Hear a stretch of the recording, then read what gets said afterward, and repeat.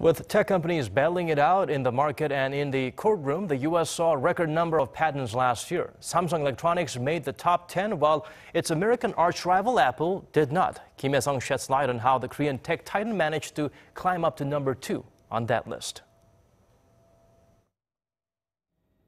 In the 2016 patent race in the United States, Samsung Electronics placed second.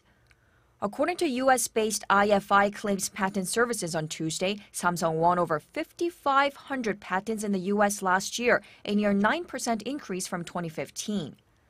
The Korean tech giant's position can be attributed in part to its spending on research and development. Samsung spent over $14 billion on R&D in 2015, making it second only to Volkswagen, according to PricewaterhouseCoopers, and it applied for patents related to smartphones, smart TVs, and memory chip products.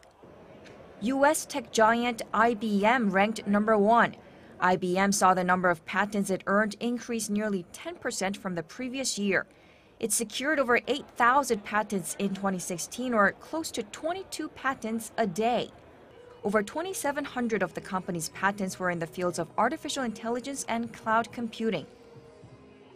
The other companies that made the top 10 in 2016 included Canon, Qualcomm, Google, and LG Electronics, which ranked 7th.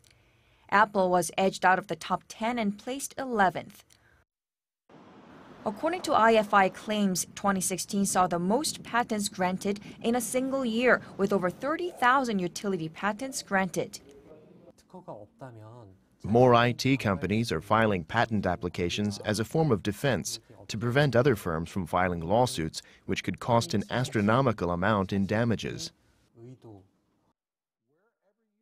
Given the growing number of patent applications last year, IFI Claims Patent Services CEO Mike Baycroft said Korea, China, and Taiwan are likely to capture an even larger share of the U.S. patent market next year. 김혜성, 아리랑 뉴스.